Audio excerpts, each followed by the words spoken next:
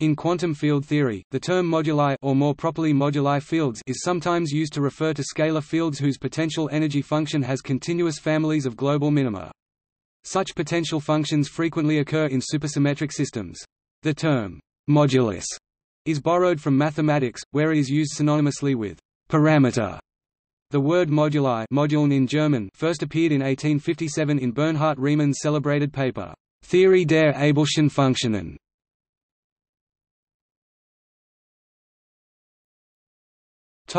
Moduli spaces in quantum field theories. In quantum field theories, the possible vacua are usually labeled by the vacuum expectation values of scalar fields, as Lorentz invariance forces the vacuum expectation values of any higher spin fields to vanish. These vacuum expectation values can take any value for which the potential function is a minimum. Consequently, when the potential function has continuous families of global minima, the space of vacua for the quantum field theory is a manifold or orbifold, usually called the vacuum manifold. This manifold is often called the moduli space of vacua, or just the moduli space, for short.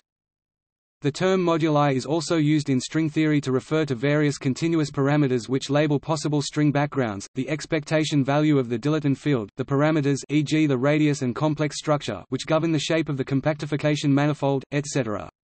These parameters are represented, in the quantum field theory that approximates the string theory at low energies, by the vacuum expectation values of massless scalar fields, making contact with the usage described above.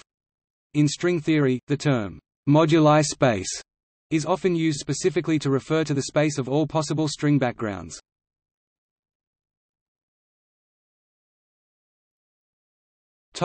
Moduli spaces of supersymmetric gauge theories. In general quantum field theories, even if the classical potential energy is minimized over a large set of possible expectation values, generically once quantum corrections are included nearly all of these configurations cease to minimize the energy. The result is that the set of vacua of the quantum theory is generally much smaller than that of the classical theory. A notable exception occurs when the various vacua in question are related by a symmetry which guarantees that their energy levels remain exactly degenerate. The situation is very different in supersymmetric quantum field theories. In general, these possess large moduli spaces of vacua which are not related by any symmetry, for example the masses of the various excitations may differ at various points on the moduli space.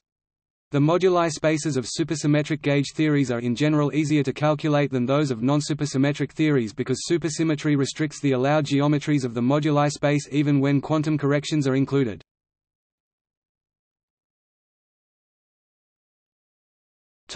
Allowed moduli spaces of four-dimensional theories. The more supersymmetry there is, the stronger the restriction on the vacuum manifold.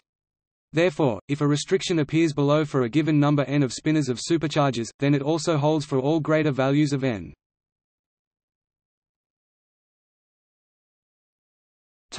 N=1 theories. The first restriction on the geometry of a moduli space was found in 1979 by Bruno Zumino and published in the article Supersymmetry and Kähler manifolds. He considered an N=1 theory in 4 dimensions with global supersymmetry. N=1 means that the fermionic components of the supersymmetry algebra can be assembled into a single Majorana supercharge. The only scalars in such a theory are the complex scalars of the chiral superfields.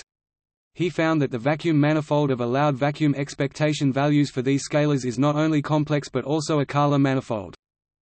If gravity is included in the theory, so that there is local supersymmetry, then the resulting theory is called a supergravity theory and the restriction on the geometry of the moduli space becomes stronger.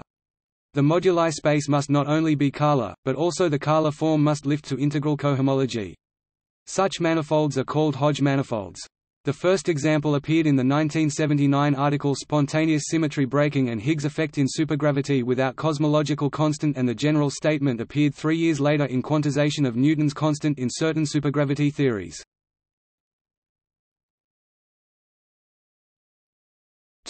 N=2 theories.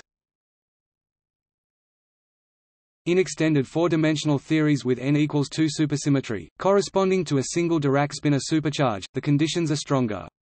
The n=2 supersymmetry algebra contains two representations with scalars, the vector multiplet which contains a complex scalar and the hypermultiplet which contains two complex scalars. The moduli space of the vector multiplets is called the Coulomb branch, while that of the hypermultiplets is called the Higgs branch.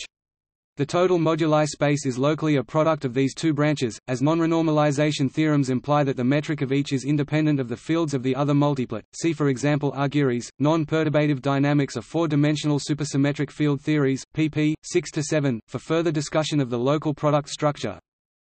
In the case of global n=2 supersymmetry, in other words in the absence of gravity, the Coulomb branch of the moduli space is a special Kähler manifold. The first example of this restriction appeared in the 1984 article Potentials and Symmetries of General Gauged n=2 Supergravity, Yang-Mills models by Bernard de Witt and Antoine van Proijn, while a general geometric description of the underlying geometry, called special geometry, was present by Andrew Strominger in his 1990 paper Special Geometry. The Higgs branch is a hyperkähler manifold, as was shown by Luis Alvarez Gomes and Daniel Friedman in their 1981 paper Geometrical Structure and Ultraviolet Finiteness in the Supersymmetric Sigma Model. Including gravity, the supersymmetry becomes local. Then one needs to add the same Hodge condition to the special Kähler Coulomb branch as in the n=1 case. Jonathan Bagger and Edward Witten demonstrated in their 1982 paper Matter couplings in n=2 supergravity that in this case the Higgs branch must be a quaternionic Kähler manifold. n=2 supersymmetry. In extended supergravities with n greater than 2, the moduli space must always be a symmetric space.